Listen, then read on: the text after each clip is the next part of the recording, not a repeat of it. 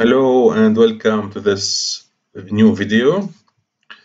So we are still in section 0.3 and we will cover the subsection 0.3.3 about the acceptance rejection method for generating some kind of random variables. Okay. The situation is as follows. Suppose that we can generate a continuous random variable with PDF G. PDF is probability density function, densité de probabilité.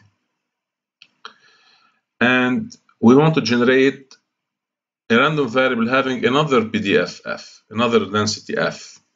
And we assume that the ratio f over g is bounded by a certain constant c. Okay. Now we shall illustrate everything on examples. Okay. Then the acceptance rejection method actually consists of the following. So I will just give you the algorithm without a proof because the proof is a little bit complicated, and I will refer to the literature to prove if you want to deepen your understanding. So here's the algorithm. So first, suppose that we know how to generate a random number following a distribution G, a PDF G. Okay, and you want to generate a random variable, a continuous random variable with probability f, such that f and g satisfy this inequality. Usually we take the best constant here, so we take the supremum of f of x over g of x. Okay, so first we generate a random variable y, because we know how to do that by assumption, and then we generate a uniform random variable u, independent of y. And now we do a loop, actually. If the random number generated is less than f of capital Y over the constant, which is the constant here of the assumption, over g of y, okay, so this is the first half of the interval, because u is between 0 and 1. So if u is, so suppose that you divide, you divide your interval 0, 1 to two parts, from 0 to f of y over cg of y, and from this point to 1. So if u falls in the first interval, which is random actually, this is a random number, we take x equal y. If not, we repeat. We generate another random variable y and another random u, and we repeat the step until the random number is between 0 and f of y over cg of y. So it's a loop actually. Okay, and it's we'll see how to implement this, because there's no go-to statement in Python. But there's another way. There's another way to. So 1, 2, 3 is a loop actually. Okay, and then we return x. Okay. So one proof is given in the book of Croce and other authors in the literature. So it's not terribly difficult actually, but it's better to implement it actually rather than to see the proof. Okay. Now we will illustrate this algorithm on some example. Okay, and there's also a discrete version of this algorithm as well, but we'll apply it only for continuous functions. Okay, suppose that we want to generate a positive standard normal distribution. Okay, the positive standard normal distribution is given by this formula. So it's actually, if you like, it's one part of the normal. Okay, so it's 0 up to 0, and then it's a decreasing bell shape. Okay, so we'll picture it in Python if you like. So why there's this constant here and not 1 over 2 radical 2 pi as usual? Because actually the integral here of this must be equal to 1. Okay, so the constant is different. So in the normal, it's 1 over radical 2 pi. Here it's radical of 2 over pi. Okay. Okay, How to do that? Well, we search for something very close to having a similar form, which is easier to that we know how to simulate. So we first think of the exponential. Okay, so in form, the exponential is very similar to this f, and let us see if the ratio of the two is bounded by a constant. Okay, so let us see. So we take g to be the exponential function. Okay, so it's 0 for x negative and exponential, so 1, because we have, so lambda equal 1 here.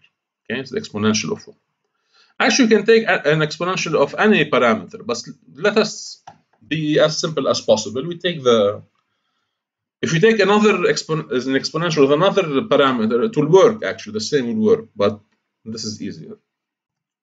Okay, so let us do the ratio. The ratio, of course, when both are non-negative, because 0 over 0 is not well defined. But if both are 0, then the condition 0 is less than constant times 0 is also satisfied, so it's not a big deal. So let us see if this ratio is bounded. So when we do the ratio, we get a constant times this exponential. Okay, we call this ratio h. And now if you take the derivative and do a study of variations as usual, you will convince yourself that h has a maximum value at 1, so it's increasing, decreasing, right?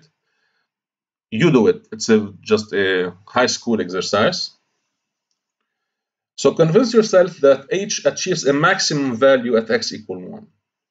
And the maximum value is radical 2e over pi. So actually, yes, so we found a constant. Actually, we found the best constant. The best constant is given by this radical 2e over pi. Okay, so the assumptions of the acceptance rejection method are satisfied here with this f and g. Okay, and so actually we can simplify a little bit here. Just we complete the square if you like. If you complete the square, you will get this function, right? Because you'll have some simplification. Okay. So here's the algorithm as a particular case of the acceptance rejection method. We first generate an exponential random variable with parameter 1. And we learned how to do that in the previous video. And then we generate a random variable uniformly distributed on 0, 1. We know how to do that. And okay, if the random number is less than this exponential, which is the ratio f of y over c g of y, we set x equal y. Otherwise, we repeat. So there's a loop here. So we continue to generate an exponential random variable and a uniform, and we check at each step this condition. As long as this condition is not satisfied, we repeat the loop until we have this condition, and then we exit the algorithm. Okay, so that's it. We return x. And I want you to implement now this algorithm for in Python, as usual. And there is another exercise that I wanted you to do.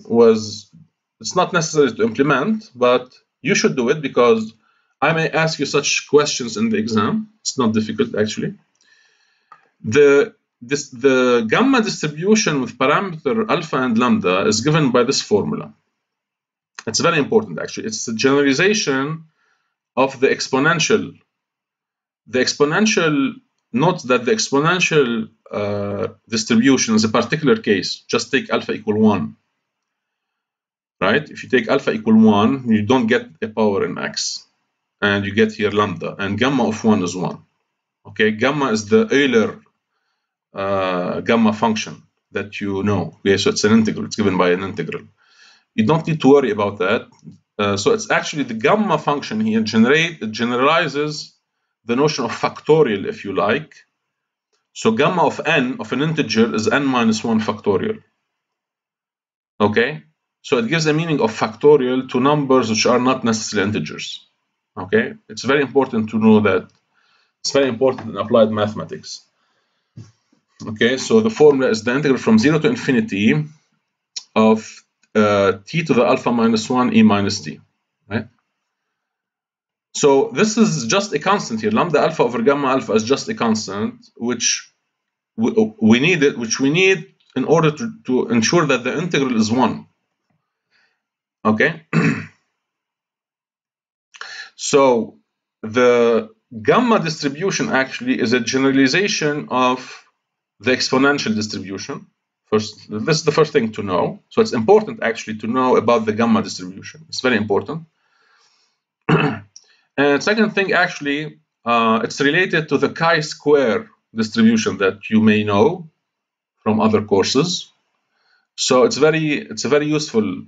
So I want you to use the acceptance rejection method to find an algorithm that generates samples from a gamma distribution.